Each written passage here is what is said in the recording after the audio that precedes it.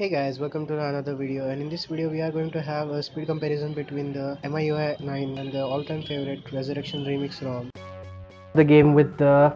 stopwatches, we can clearly see that the MIUI 9 is pulling the game ahead of the Resurrection Remix ROM, that is the RR ROM, and it is all because of the optimizations done by Xiaomi as advertised, and they are working excellently well on the Redmi Note 4. As you can see, both the phones are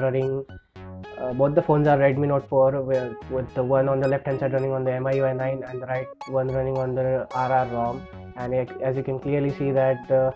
loading times are pretty much faster on the MIUI 9 while compared it to the Resurrection Remix ROM. And done with the Subway Surface loading, going ahead and opening the Instagram, and then followed by the RR ROM.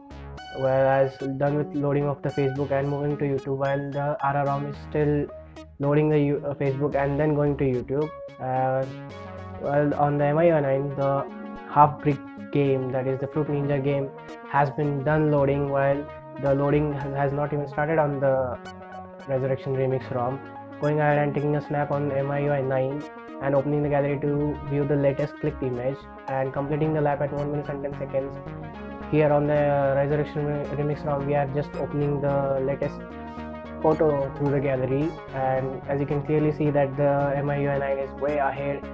of the RR ROM, and it's clearly about to an end to the second lap, and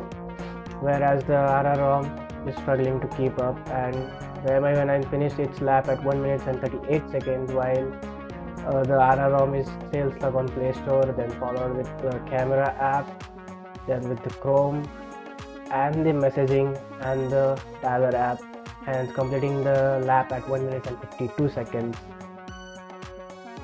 So guys, if you enjoyed this comparison video between the Resurrection Remix ROM and the MIUI 9, then don't forget to give a thumbs up and subscribe to the channel for more such awesome content.